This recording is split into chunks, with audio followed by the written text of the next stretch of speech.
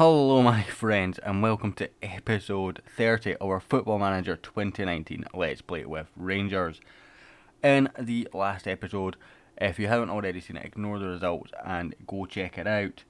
But if you have seen it, you'll know it's a pretty bad episode. We had two big games and we lost both. Since then, however, we have had another few big games and we have hit the ground running.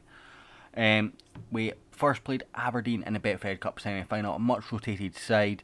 Wasn't as rotated as I would normally do for the Betfred Cup because I felt that, we needed to get back to winning ways, get back to a big result. So there was some changes, not as many as normal. We won 2-0, John Hughes and Jadis from the penalty spot, getting us a star result there before we went to Motherwell in the league, and another 2-0 victory. Jadis with an early penalty and Dominic Solanke scoring. It was a disappointing second half performance wise, but other than that, a fairly good game. Then we played Hearts, and Hearts started really strongly, and in fact I actually felt they were the better team for the first 25 minutes or so. They got a sending off, which for me was never a sending off, and a couple of minutes after that, a very unusual situation. Rob Holding with the cross of dreams from a sort of recycled free kick situation fell to the feet of Manor Solomon, who scored his second of the season, before Solanke and Malcolm added, before Luke Bratton scored a very bizarre own goal.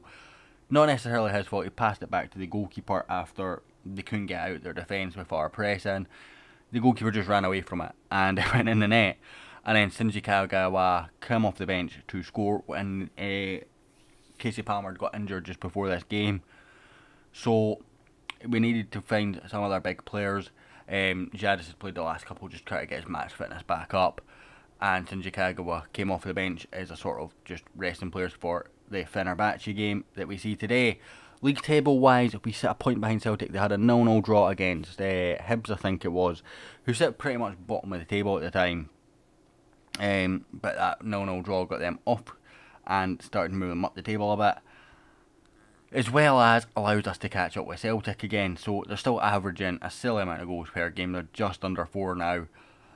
However, it's all good that we're just a point behind after that couple of bad results. We are top of our Europa League group going into this game. If I can find that, I will show you it. There we are, straight away.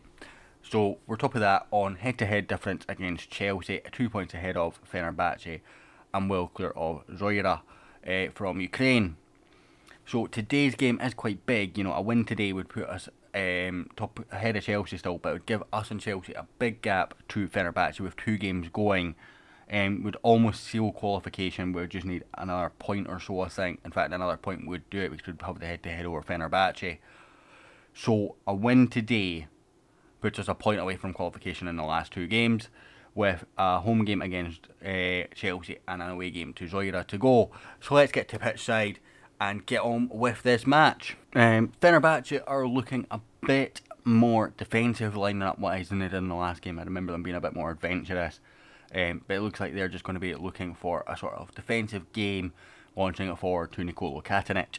Up top, our team sees us having David Raya leading the goalkeeping role, with Tavernier, our former captain, at right back, Rob Holding and Katic, the central defensive pair, which is not the first time this season, but one of the few times this season that they've done that. I've decided to put Ross McCrory into the holding role with Borna Barisic at left back. The reason for that was I rested Ross McCrory against Hearts, and when I brought him on for, I think it was Fosu Mensah, no, was it Rossiter I played?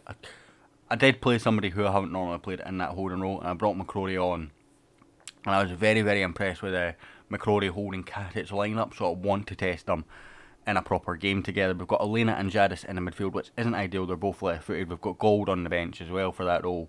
He is also left-footed, although Fellaini could come on there if need be as well.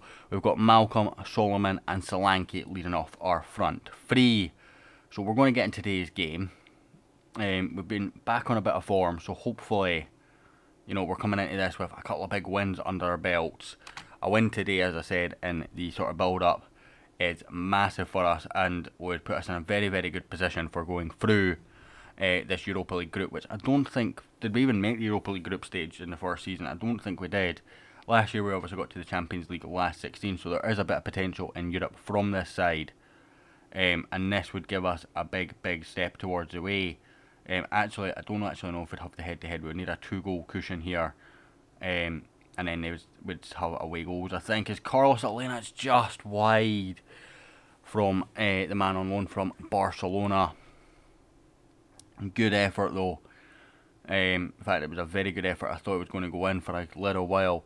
I'm going to demand a bit more, see if we can get something out of the players here, because it seems to have worked recently. As Katic heads forward to McCrory, Jadis, Alena brings it forward. Oh, it's a beautiful dinked ball. And the goalkeeper's had a shocker there. It's disallowed, that's why. Oh. Is he offside here? He's not, you know. That's onside for me. That is onside for me. Not happy, ref. That's the third goal we've had disallowed for offside in this Europa League campaign. I'm genuinely not sure how many of them have been correct. Nikola Katic has got a stub toe, so we'll bring him off at half time because I don't like having injured players. We'll bring Rocky Bashiri on, but I'll give him until half time. Chelsea and Zoira drawing in their game, and Jadis plays it forward into Barisic. That's a great ball. Barisic in, nobody in the middle though. It comes out to Carlos Alena, plays it out to Tavernier. We've got people in the middle now, but the ball doesn't come into the middle. McCrory, Tavernier, Carlos Alena. Back out to Tavernier, whipped in, Solanke. Oh, it's saved and onto the post. The net rippled. I thought it was in. As Chelsea take the top of the group again, as they've got another goal to put them ahead at Stamford Bridge. Oh. Right, I'm going to go with an assertive and far from please, see if we can get something going. Rocky Bashiri will come on for Nikola Katic. We can still change things in defence if we really have to. I don't really want to. But, you know, because we've got McCrory on the pitch, we can always pull him back into defence and bring Fellaini on into that role. As Barisic has picked up an injury now, that's not good. As Holding hits the post now. In fact, Barisic, that's a tight gaff. That's too important an injury to risk for the rest of this game. We'll bring Gianluca Itter on. He is very, very good in this role. I can't remember if he's had a game on camera or not yet. I think he has. But I've been very, very impressed with him since he came in. I don't feel we miss Barisic as much this season as compared to what we did last year. I think we need to start going a bit more attacking here. Because it's not working right now. I think I might even bring on Marin for Solomon. In fact, is this going to do that full match thing now as well? Marin for Solomon. Confirm sub. And we're watching full match because it's done that. That's so annoying. I don't know what is causing this bug, but it's so annoying. It's done it to me literally 2 or 3 matches in a row now as well. And sometimes you don't even notice until you're literally sat watching it passing around. And even it done it actually the last game when that own goal happened. I was like, they were just packing it across their defence with us pressing a little bit, and it was like, I've switched it off full match. When are you going to activate this highlight? And eventually they did. Obviously they went in the back of the net, so it was a normal highlight, but it wasn't a normal highlight to watch, if that makes sense. This looks like it's going to be a disappointing, a bit dominating 0-0, which means we're going to be needing points.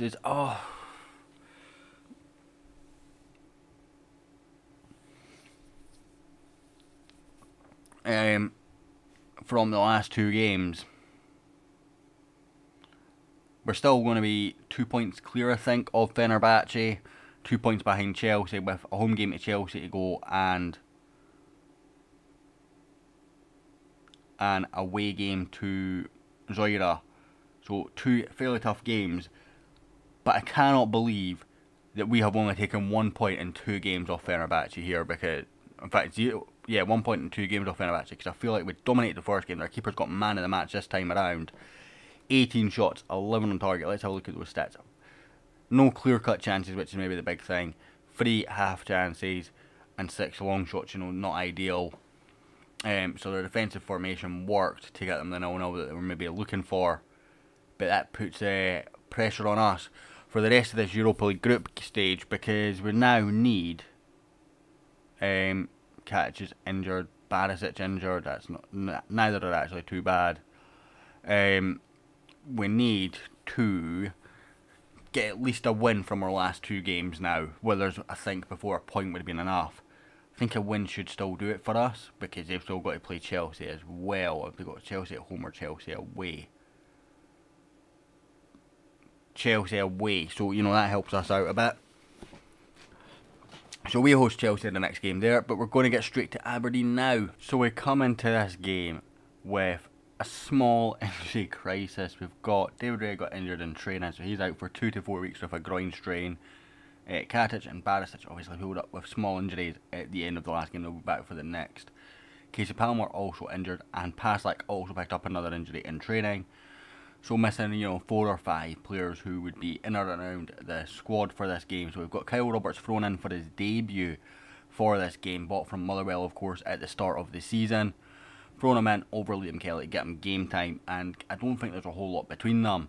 We've got James Tavernier, Rob Holden, Bushiri, and Gianluca, I was going to call him Gary Itter, but Gianluca Itter at left back, Ross McCrory at holding midfield with Carlos Elena and Jadis in front.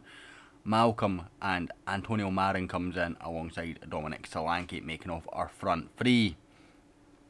This is a must-win game for us, despite all these injuries, and hopefully we can keep Kyle Roberts' goal fairly locked up. He'll get game time. That's all important.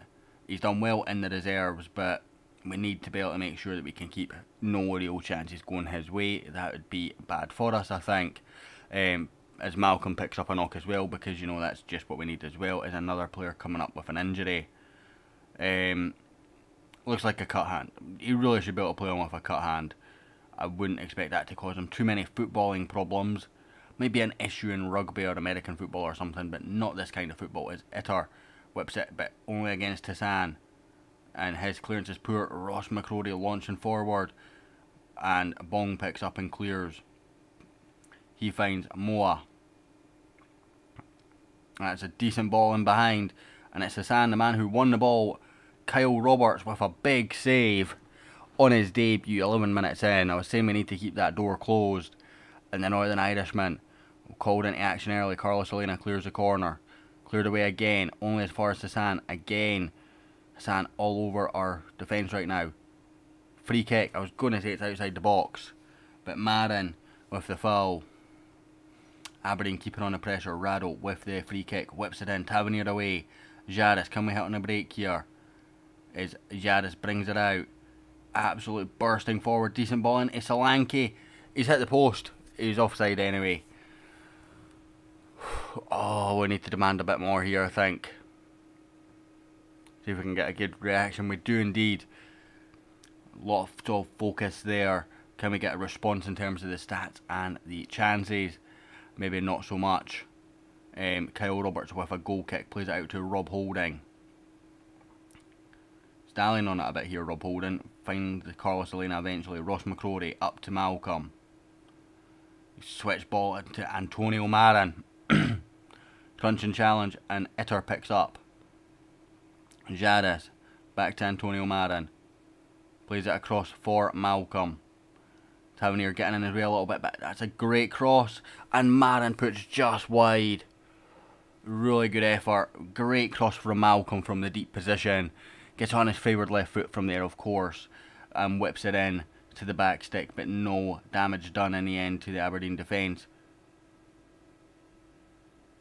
That's a straight red for Ross McCrory. Absolutely no way that is a straight red, ref. Okay, let's work this one out. Do you know what? I think we'll play on as we are until half time and work it out then. Because I'm probably going to have to make changes with Malcolm being injured as well. So maybe just go a bit more narrow and work it out from there. Rotson plays it into Rabo.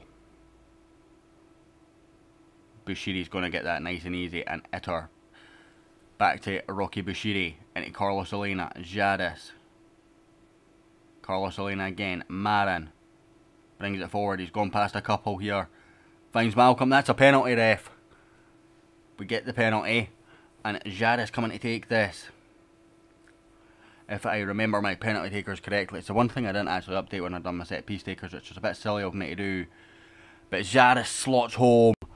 1-0 Rangers with 10 men here. And that puts us in the driving seat for now. We might have 10 men, but we've got quality. And we've got quality in abundance, even though we've got all those injuries. And that puts us 1-0 to the good at EP30. It's not been a great performance so far. I don't feel that red card really was a red card. But Rabel brings it inside. That's a decent effort. It's just wide of Kyle Roberts' post. And continues to be 1-0 to us. Bit nerve-wracking though when they get into there and take a strike, because they do go in a fair amount. Jan Lukett are not having a great game, but our backup there is Finn Erkpoint, who I don't really want to put in right now. Ross McCrory not happy with my feedback. He is not on the pitch anyway. Right, so how do we sort this out? How do we make something of this? Do you know what I'm going to do right now? Is I'm going to put Solanke here, Madden here the now, bring Malcolm back. We'll put Madden in as a advanced forward. Malcolm will come off for Fellaini, and we'll just go a bit more narrow. Focus play through the middle, and slightly narrow, fairly narrow. We'll do us. Start the second half. Solanke, Madden kick off. Itter, Jadis, Carlos Alina. As the highlight comes to an end. Slightly nervous about this. I can't remember the last time I played without wingers successfully. Itter with a good challenge. Jadis launches forward, finds Madden. He's got a decent ball on him, clears away by McKenna though. Ferguson. Bong. Moa. Tavernier trips over his own feet. But the pass straight to Rob Holding. Launched forward for Madden. Cleared away to Jadis. Carlos Alena. Launched forward. Madden's got pace here and a bit of space. Antonio Madden, Joe Lewis equal to it. Nerve-wracking stuff. Carlos Alena to whip this one in. Finds Bushiri at the back post. And Joe Lewis again coming out to collect that one. I'm trying to work out what's our best options here. I think we're going to bring on Dejerlik and bring him on for who's ever the most tired here. Really, either one of them. We'll bring on Elena for Dejerlik and just try and freshen things up.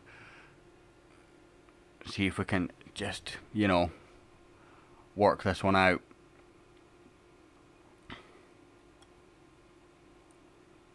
Aberdeen making changes as well up top. Bruce Anderson coming on for Sam Cosgrove. Never know how I feel about guys like Bruce Anderson and Conor McClellan coming on, because you don't play them often enough to really get an idea. But Bruce Anderson rather has played a lot of games for them. As Bong plays it to Shinnie. Back to Bong. Moa plays it across, finds Rotson in all sorts of space. Nobody closing them down. It's in the back of the net. It's going to go down as a Kyle Roberts own goal, I think. On his debut, undeserved. Moa hits the crossbar. It comes down, hits Roberts on the shoulder, and goes in. We need to change things now. And I think what we're going to do is we're going to push Fellaini up. Jadis into this role here. In fact, no, what we're going to do is swap then Jadis and Dejerlik around. Put you on to attack. Make Fellaini a ball winner. And we're going to bring on John Hughes for Madden. Swap Hughes and Solanke around. Hopefully that works. Lewis launches clear to Bong. Moa. Again, finds Bruce Anderson this time. That's got to be offside, ref. Has to be offside.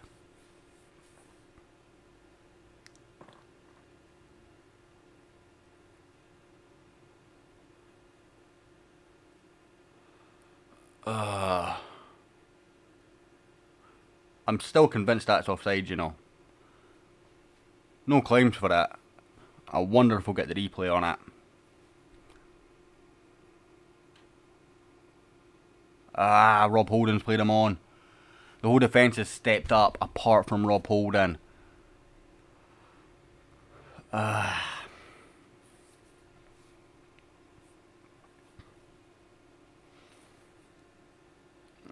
Come on. Right, they've been forced into an injury sub as well. So let's go very attacking. See if we can get this out, because we need a win. Celtic just aren't going to drop enough points that we can go to Aberdeen and drop points here. Bong.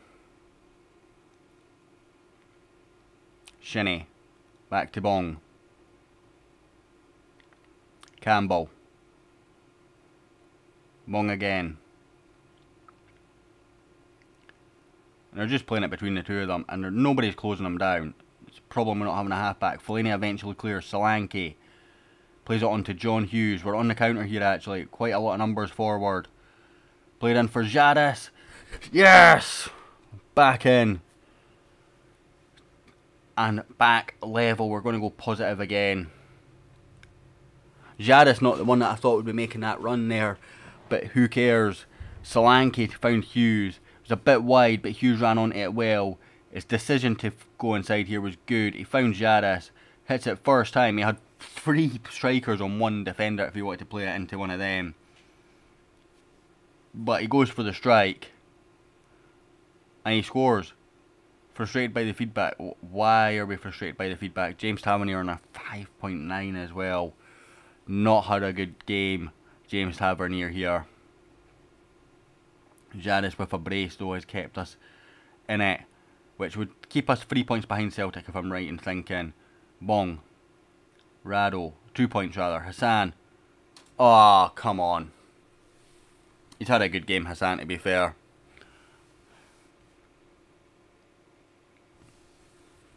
We've hardly conceded a goal all season, and every game that we've conceded goals, we concede 3. It's really, really quite worrying.